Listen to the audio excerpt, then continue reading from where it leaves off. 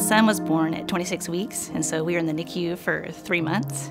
And I was just sitting in his room reading a devotional I had in Psalm 139:14. I am fearfully and wonderfully made, marvelous are your works. My soul knows it very well. And I was just like, God doesn't make mistakes. And so God allowed this to happen for a reason. And he has been just such a blessing. He's 13 years old now, going to be in the 8th grade, and he's so smart. And just God is good. I'm just grateful for it. So ironically, Psalm 23, which is what we're talking about this weekend, it's been one of those Psalms that you hear over and over in church, and it just becomes one of those Psalms that you kind of put at the back of your mind, and you're like, oh yeah, the Lord is my shepherd. I'm supposed to trust him. I'm supposed to rest in his peace and just trust that he knows where I'm going, even though I don't. And then there was a season in my life not too long ago where I had to really put that into practice. Psalm 150, which is praise the Lord. And there's different scenarios of praise. Praise him is said 13 times in 6 verses. And it's in all things. It's not just when it's all good, but it's also in the valleys and it's also in the challenges.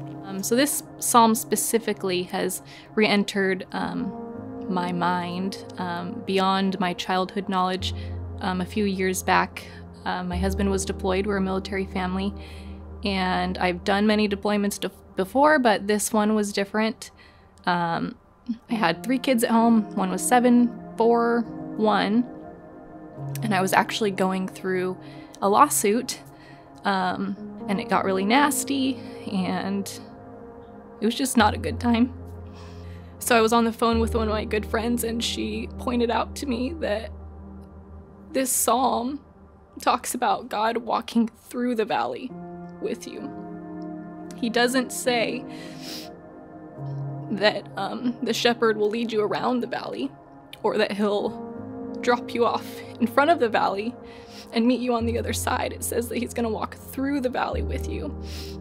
And that just really changed my mindset of the whole situation that I was in. I was alone, or I felt alone, wasn't alone. Just knowing that he was with me even when I didn't see it or feel it.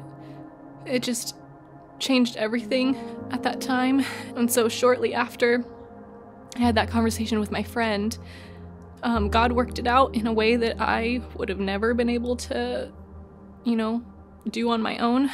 And he got us to Florida. He restored everything. He restored our family. He restored my heart. He restored my joy. He brought us back to a church that I love and that I can volunteer in. And shortly after that, my parents retired and they moved here as well. So all of that wouldn't have happened if I didn't walk through what I had to walk through. And I'm just so grateful for it now. My dad passed away in a very traumatic way, unexpectedly, when I was 21 years old. It still hurts today. He was there and he continues to be there. And he's given me peace in that.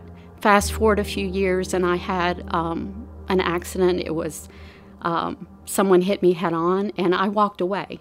And by looking at the car, you never would have thought somebody would have walked away. Those times he was there for us. When I've had job challenges, when I got a cancer diagnosis, God was there and He provided what I needed to walk through it and what each of my family members needed to walk through it. I reflect on one of my life verses 24 years ago when I recommitted my life to the Lord has been Colossians 1:17.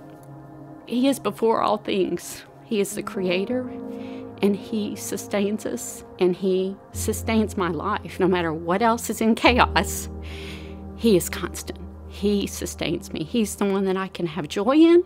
He's the one that I can trust in. All those situations, though, in the midst of it, felt so like we're never going to get through this. They didn't last. And today, things are good with my kids and cancer-free.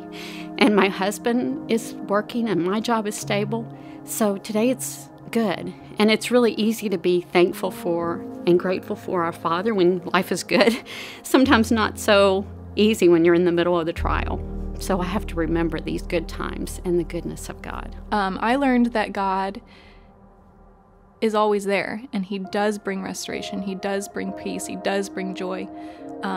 even if you have to walk through a valley, he is there with you in the valley. And for me, I didn't realize that until I was mostly through the valley. But he was there. And that now knowing that, I pray that the next valley I face, that I realize that sooner. Yeah.